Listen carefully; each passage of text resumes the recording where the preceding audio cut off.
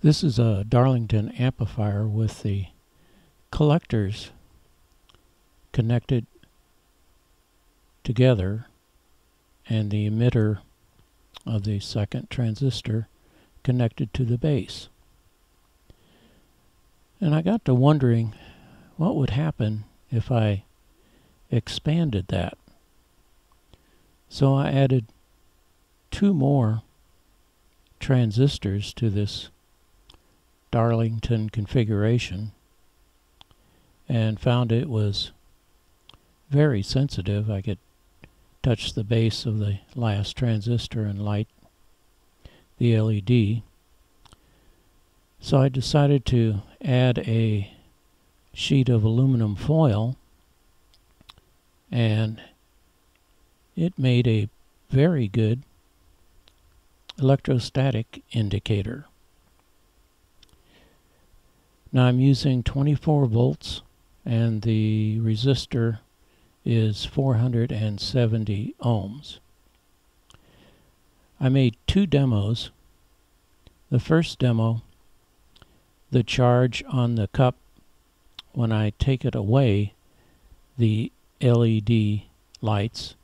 And in the second demo, the charge on the cup is the opposite, and when I bring the cup closer to the aluminum foil, the LED gets brighter. Here's the setup. Our LED indicator and our 4 transistors in a Darlington configuration.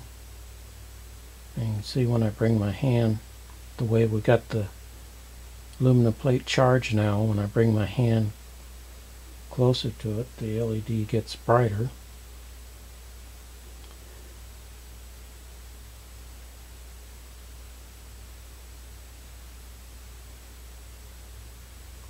So it makes a pretty good static indicator, and you can charge that plate positive or negative.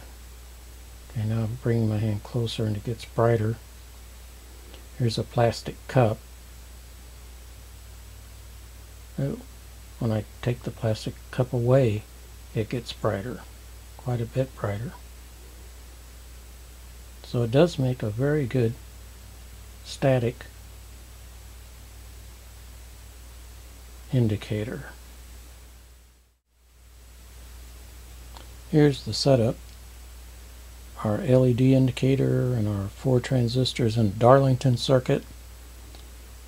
And I'm rubbing a plastic cup with a cloth, and you can see how sensitive that is. Makes a real good electrostatic indicator.